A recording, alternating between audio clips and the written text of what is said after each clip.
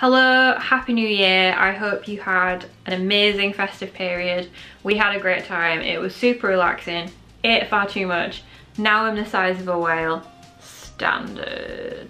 I spent a little bit of time sort of rearranging this space a little bit, not too much, and I really like it. I want to do more work here, so I'm not gonna properly show you just yet because I want to do a bit more work. We've got like it's like above my head we want to put this big circular shelving unit that Colin got from work. So we want to put that up there. I'm a little bit afraid to put it up there because if it falls and hits my Mac, I will cry. So I'm kind of in two minds about whether I want to put it there, but I think it'll look really cute. But definitely when I'm done decorating this area, I really want to show you what it looks like because I really like it so far. This video is going to be, I don't want to say New Year's resolutions because that sounds a bit negative. It's going to be more of like a 2021 hopes and dreams video because it's going to be about what I would really like to achieve in 2021. I'm also going to do a little bit of reflecting on 2020, even though 2020 was a really rubbish year for everyone. Like, I mean, literally grating your skin off while shaving your legs, crap year. Like, it was just horrendous. Just really, really bad.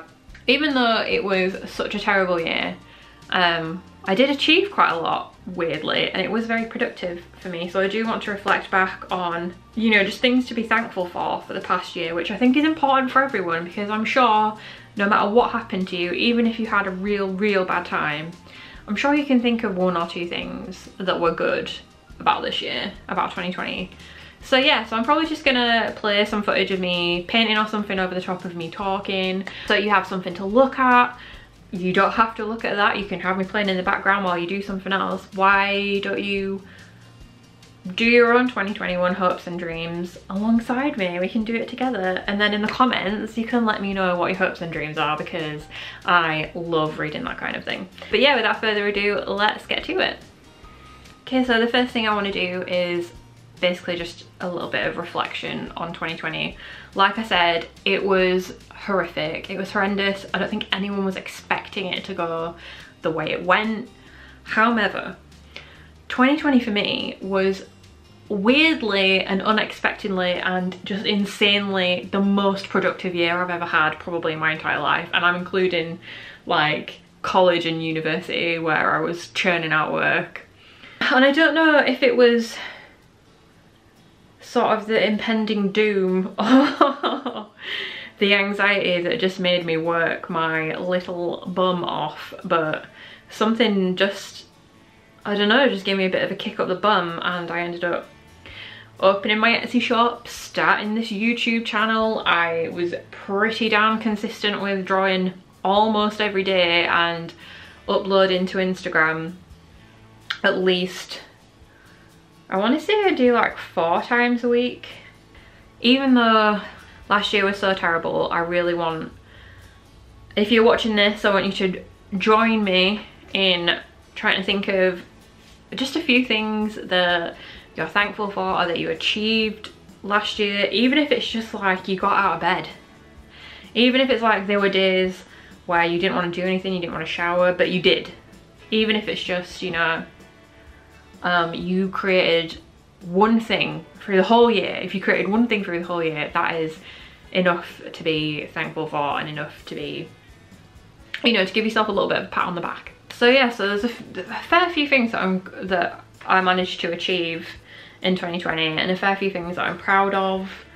And what I will say is, even though it was my most productive year, that it was actually one of the most stressful, and not just because of COVID. I think I stressed myself out because there were a lot of times when I did force myself to work when I knew I probably shouldn't, and I knew I probably should have taken a break.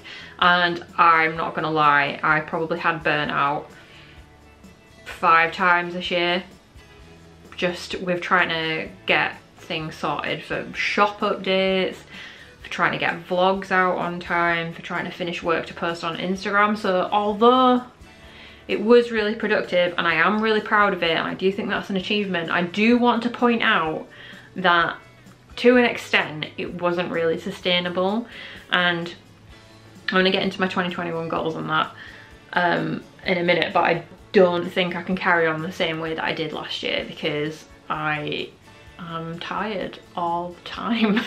So I definitely want to re-evaluate my work ethic for 2021 because I do think that I got a little bit toxic towards myself, and yeah, that's not good. You should, you know, if you're doing art on the side, it should be something that you do because you're enjoying it and not something that you kind of having to force yourself to do, because otherwise what's the point? So that's 2020 out of the way. Next I want to get on to the coming year, 2021, and what I want to achieve, my goals, etc, etc, etc.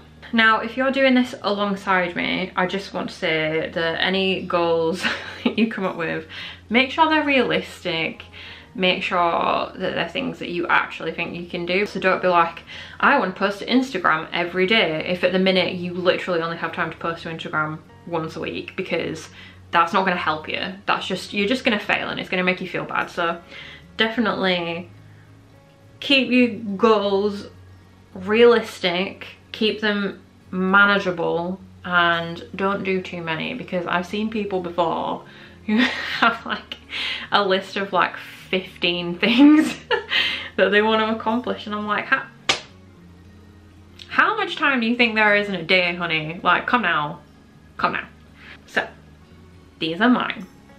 Number one, I really want to work on my hand lettering skills and also my typography skills, because I'm terrible at it. My handwriting itself is not that bad, but whenever I try to like do an illustration with a bit of like hand lettering on it in my handwriting, it looks awful. So I would really like to, I don't know if I might sign up to Skillshare or something and do a few courses on that, or just like sort of researching myself, or see if there's something on YouTube that I can use, because I love hand lettering and I love the way people use hand lettering in like YouTube thumbnails and like Instagram stories and like Etsy listings and stuff. I'd love to try that, but I'm terrible at it, so I just never do. I'm just not using Jill Sands because that's my typeface. So that's the first thing that I want to do, and I think I'll probably work on that pretty casually. Like, I don't want to be like the best hand letterer ever by the end of 2021, but I would like to be better than I am now. So even if I do like a sketchbook session like once a week, that's better than nothing. I want to decorate the studio more, so I want to have it, and I feel like this is probably only going to be fully achievable if I can get back into the office of my day job, but I really want this space to be more aesthetic, but also just more of a place where I look forward to coming to, and I think that's why I'm not going to be able to achieve it until I go back into the office of my day job, because at the minute it's where I do my 9 to 5 graphic design job, and some mornings I don't want to come in here because I want to stay in bed, and I don't like that feeling, because before I started working from home, this was like my safe space, this was my sanctuary, and I loved coming into this room, and that's changed a lot. So, but I want to get more shelves up, I want to get some more plants in here, I want to get some more colour in here. Might paint the wall. Colin probably won't want me to paint the wall, but I might paint the wall. When he's not here, I might do it. So yeah, my third thing is that I would love to buy more art, which is related to the decorating the studio thing, but also not only buy more art, but I really want to sign up to another artist Patreon, because they look so fun, and whenever I see people's vlogs and they're getting like stuff in, they're getting like Patreon parcels, it looks so cool, and I want to be a part of that. And also one day I want to set up my own Patreon, so it's probably a good idea to sign up to some other people's and see what they do. So yeah, so that's what I'd like to do. And also I feel like I don't support other artists enough. I feel like I'm always like, look at my stuff, buy my stuff, and I don't support my peers enough. And that's really important, to support your peers, and because that's the way that you like build relationships as well, because I don't have many artist friends and I would love to make more artist friends, So maybe that's another goal, is I'd like to be more a part of the community, because I really don't have any friends. So the fourth thing is that I'd really like to keep creating art consistently. I don't think I want to create art more often than I do now, but I definitely want to keep creating art consistently. I think consistently is the thing. Like, if you're only uploading 3 times a week, but you always upload 3 times a week, and it's always good, and you're always uploading on the same days, I feel like that's way more valuable than some weeks you upload every day and it's kind of spotty quality, and other weeks you upload once. So yeah, I'd like to keep doing it consistently. However,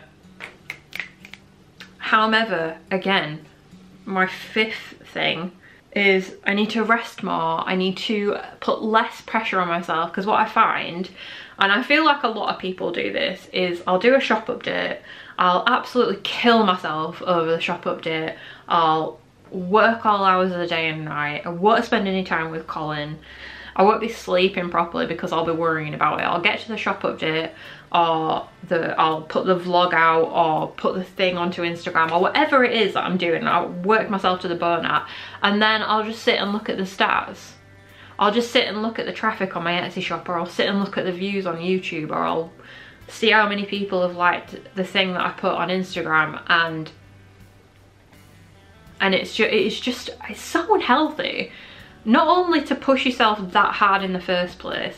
Now, I do believe that you should work hard. I think you should always work hard for what you want, but there is a limit, and I think I often forget that I work full time.